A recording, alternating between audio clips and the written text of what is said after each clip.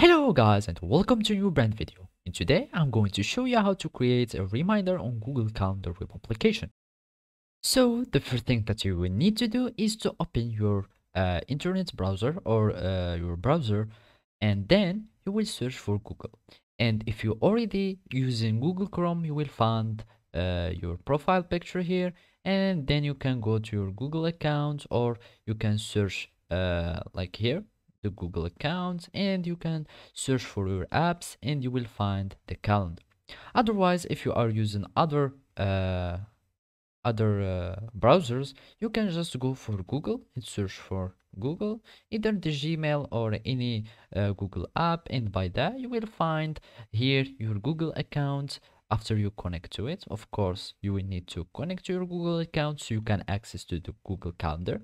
You click on the Google Apps, this icon, and then click on Calendar, and now you have the access of Google Calendar. And now all you remains is to follow these simple steps.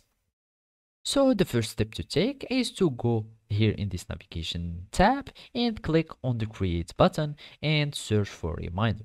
And if you don't find the reminder, all you need to do is to click on the time or the day where you want to create a reminder. And basically I'm just going to click here and it will give me the types of the items that I can create. And basically I want to create a reminder, so I'm going to click on reminder, and here you can give it the time or the date, and here you can give it the frequency of the reminder.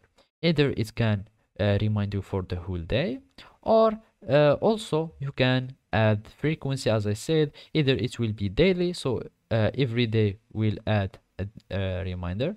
So it's create a reminder, does not as you can see, it has been created for every day.